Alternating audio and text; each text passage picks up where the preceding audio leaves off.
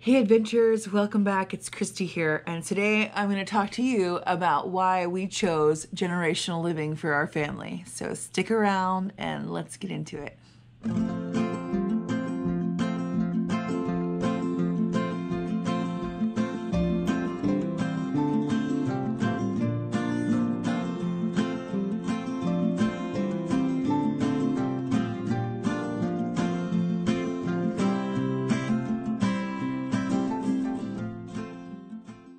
Why in the heck do we want to do generational living? Well, there's a couple of reasons, so let's get into it. If you have multiple families living on one property, what happens is you save a lot of money. You don't have to all have your own house and your own property.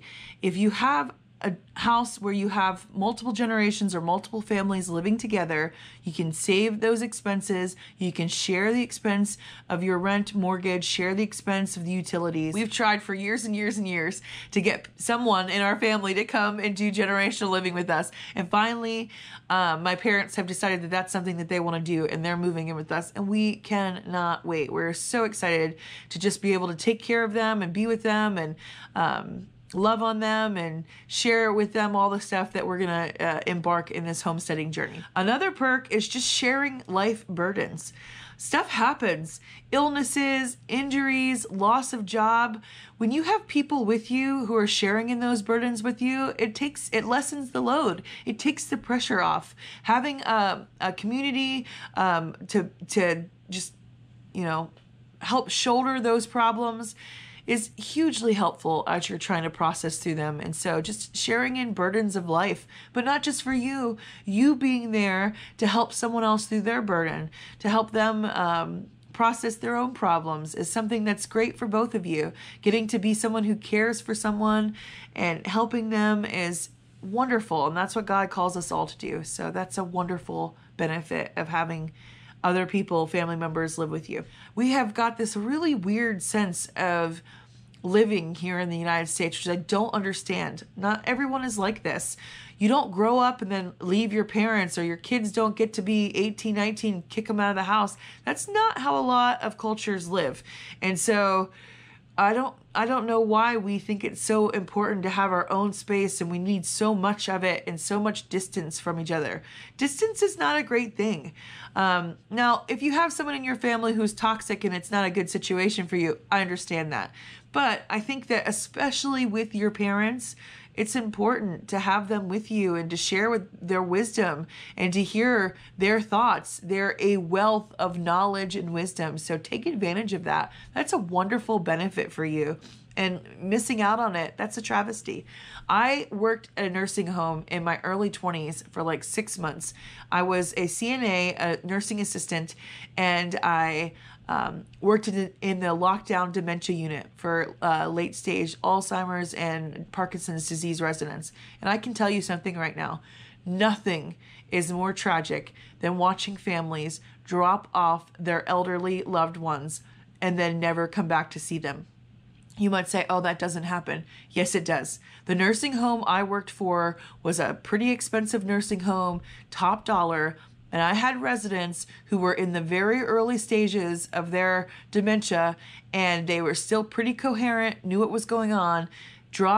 Family dropped them off, and I worked there for over 6 months, and a couple of them never came back. And it touched my soul in such a way that our parents are not disposable. Our grandparents are not disposable. These are wonderful gifts given to you in your life by God. We should take care of them until the end of their life and help them through that process. Dropping them off and just forgetting about them, it makes me so sad. Now, granted, there are situations that arise where you can't help it. A nursing home is necessary, especially for dementia patients when they start getting farther down in their progression. It's a safety hazard to let them be walking around wandering in the neighborhood and these kind of things. So for that, I totally understand. But you can't just drop them off and forget about them.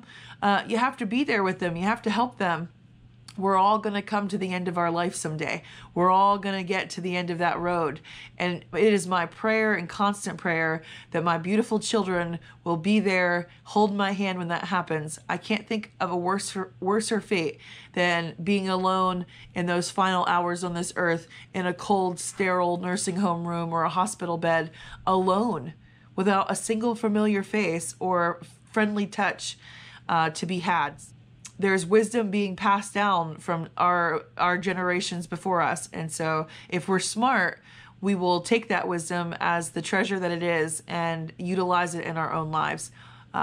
Stand on the back of the giants who were before us and really just enjoy all the things that they have to teach us. Another benefit is teamwork makes the dream work, y'all. If you have more than one person working for a goal, you're going to achieve that goal a whole lot faster. Every person has a different perspective, a different way of thinking. And so two minds are better than one. 4 minds are better than 2. The more grown-up minds, and even kid minds sometimes, the more minds you have working on a problem is going to make it so much easier to figure out that problem.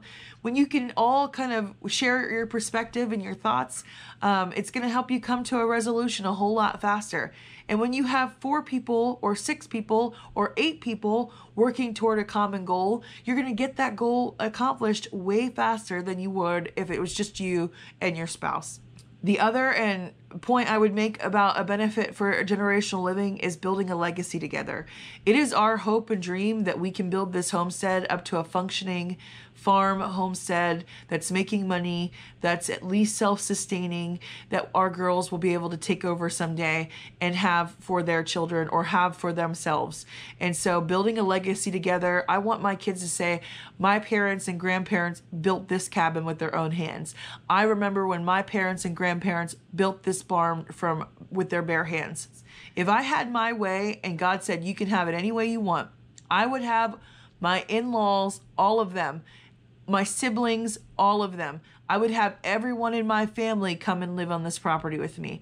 The more, the merrier for me. Are there disagreements that are going to arise? Yeah, definitely. But we're family. We love each other.